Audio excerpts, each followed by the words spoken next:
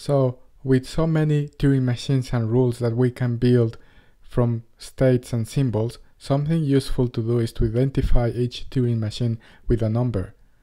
And it shouldn't be any number. Ideally, it should be a unique one, and no Turing machine should have two numbers or be repeated in any trivial way. That is called an enumeration. An enumeration can deal with an infinite number of objects, such as Turing machines, given that the number of Turing machines implementing a computer program is finite. The other side of the coin is that of search, because when we are able to enumerate and identify every Turing machine, one can search and explore the whole space in an exhaustive and systematic fashion. The basic idea of an enumeration and of an exhaustive search is to transform a countable set, possibly infinite, into a totally ordered set. That means that we can always know which item is first and which comes before and after. The basic requirement for an enumeration is to devise a strategy to 1. Avoid repetition or redundancy, and 2. Not miss any valid element by, for example, falling into infinite branches. One useful way to see an enumeration, even for non-trivial objects such as Turing machines, is a graph, and the way we can traverse it.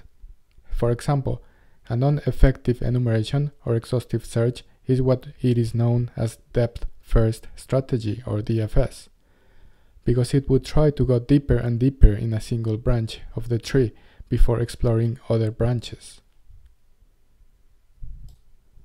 But the so-called breadth first search goes a level at a time, hence it would be a good strategy to enumerate or count objects.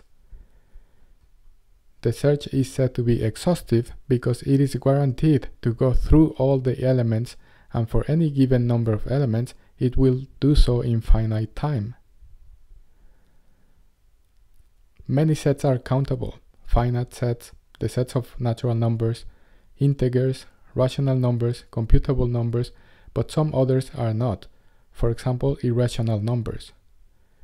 There exists sets for which no effective enumeration exists: the set of real numbers and therefore non-rational numbers, non-computable numbers, or random numbers. The advantage of an exhaustive search is that the details on the enumeration are irrelevant. One is guaranteed to cover the whole space. The following is an example of an enumeration by length and lexicographical order. Let's say we consider the set of all possible strings containing the letters A and B. One way to see these sets is as follows.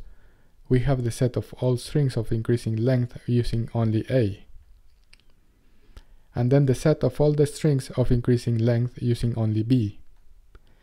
Then the set of all strings of increasing length that start with B, followed by A, and so on. The number of sets is infinite, and before exhausting one, it would be impossible to get to the next one.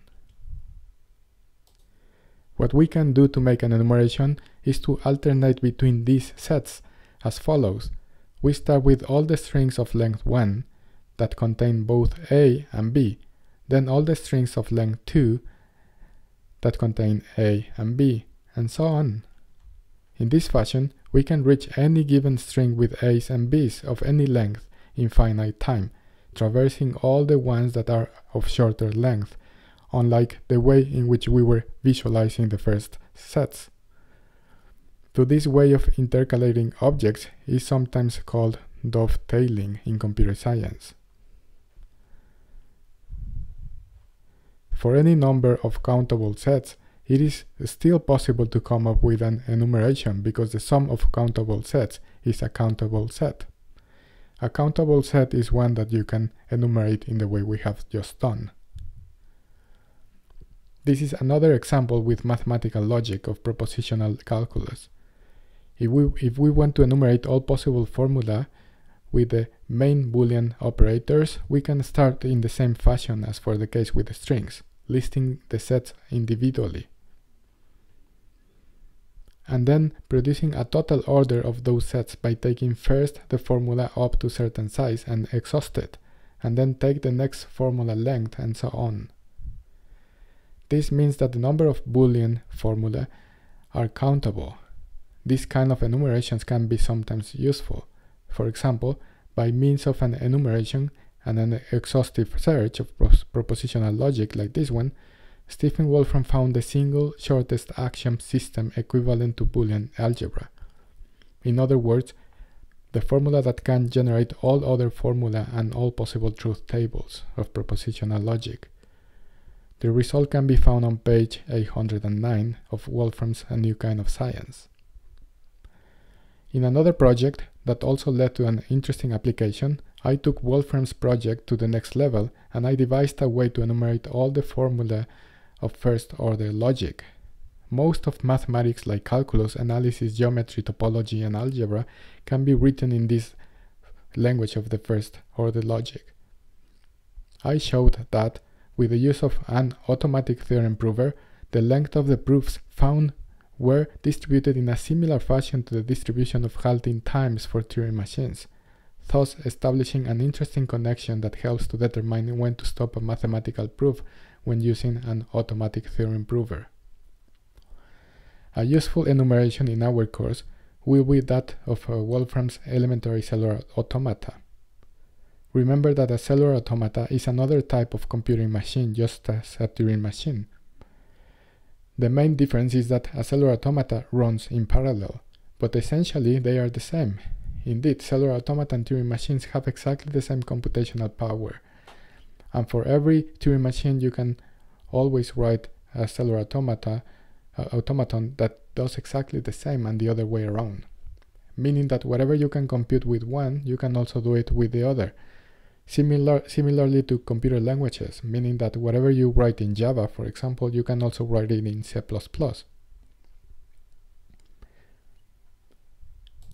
As we had seen before, a one-dimensional cellular automaton runs on a tape just as a Turing machine, and then applies a global rule that dictates how to update local cells on the tape.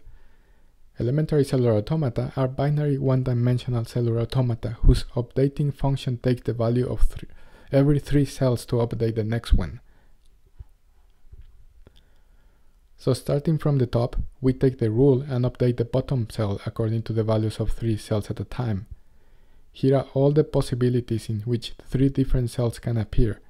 There are exactly 8 cases, which is 2 to the power of 3 possible cases. See how for 3 white cells, the next center cell remains white, but for the case of white, white, black, it applies the rule corresponding to that case and colors the next central cell black.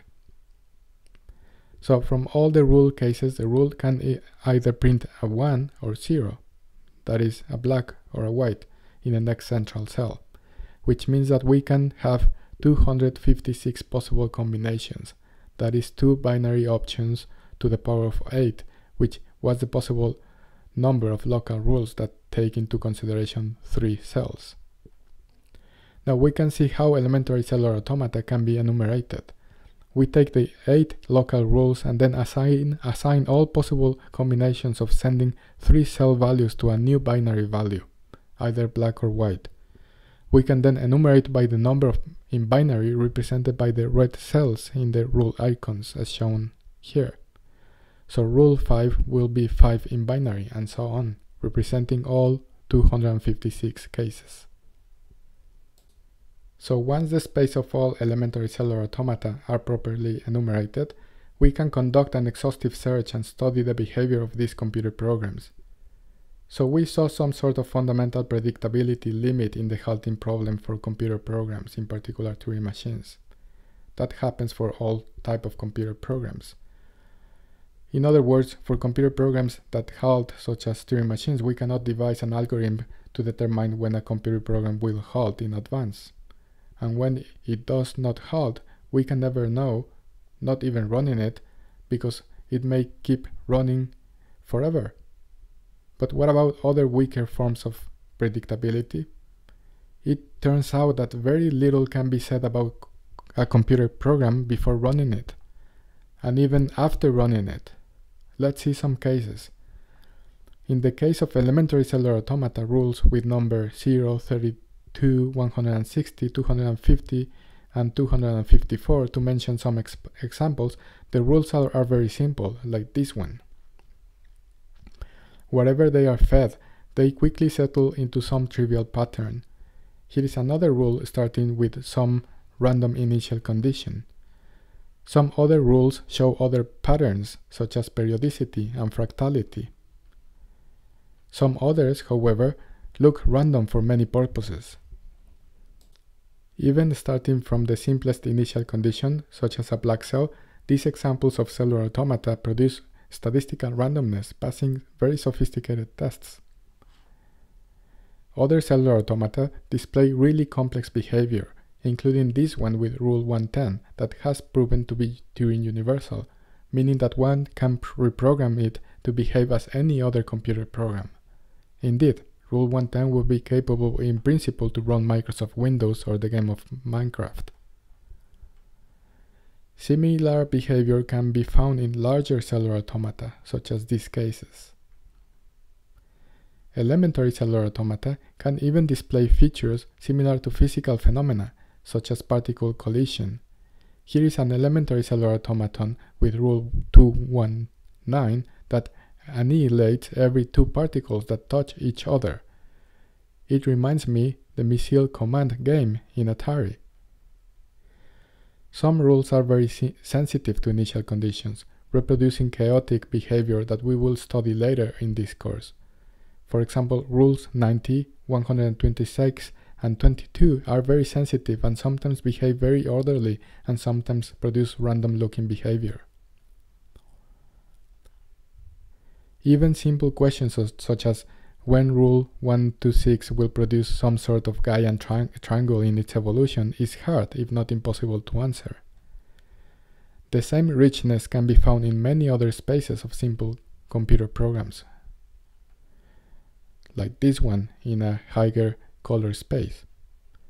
So we need very powerful tools to study the behavior of even the simplest programs, and we will use both the knowledge about the behavior of these programs and those tools to study programs to study the world and natural phenomena such as living organisms and molecular processes.